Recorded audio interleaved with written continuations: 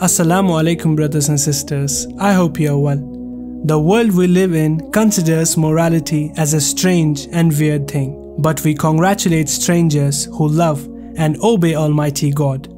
The midfielder missed a League One game against Montpellier on Saturday, during which players wore rainbow shirts in support of the LGBTQ movement.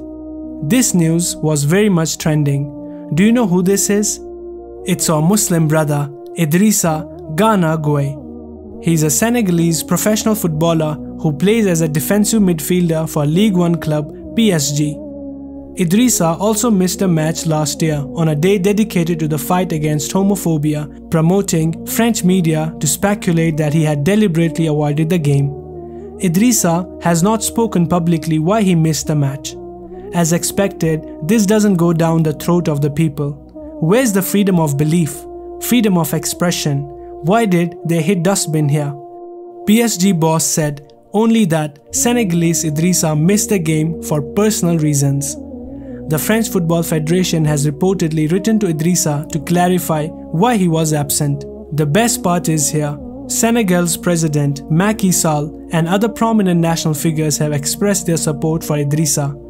President wrote on Twitter, "I support Idrissa.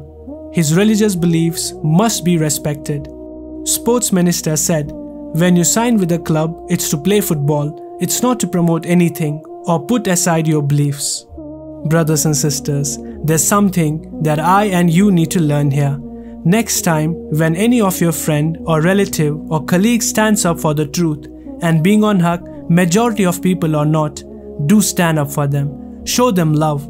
It's difficult if you think Islam is hard and you want to fit in the so-called mainstream. We have talked about homosexuality many times in the past. It's a worrisome topic. The next generation is being forced down the throat to accept it's normal. It's perfectly fine. Love comes in all forms. Normalization is dangerous.